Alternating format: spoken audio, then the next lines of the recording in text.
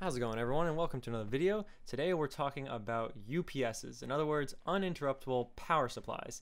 Now, what do these things actually do, and how do they do it? So a UPS is basically just a battery, because your components will plug into this battery pack, which is the UPS, instead of directly to the wall. So in case your power flickers on and off, or there's any kind of interruption where you're not getting a smooth flow of electricity, your computer, your components, whatever's plugged into it, does not feel it at all. So the UPS gets plugged into the wall and it charges up its battery.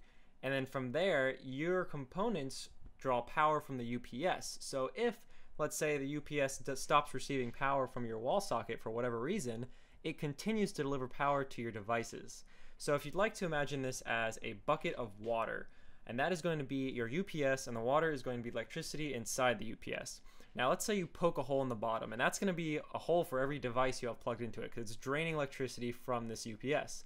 Now as long as there is a faucet over the bucket, you're never going to run out of power. As long as the bucket keeps getting refilled with power from the wall, and it keeps delivering power out of it to all your devices, everything's fine. But let's say something happens to where the water shuts off for like a second, and comes back on, or maybe it shuts off completely and doesn't come on for a little bit.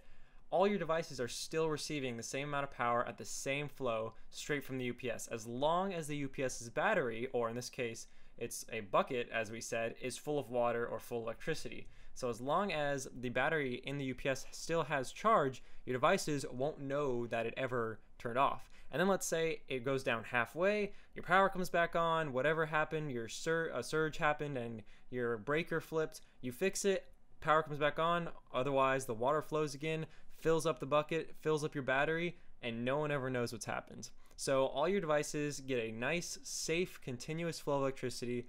Your computer or whatever you're working on is still there, your data is saved, and that is the main purpose. And I hope it gave you guys a good visualization of what a UPS does and how it does it.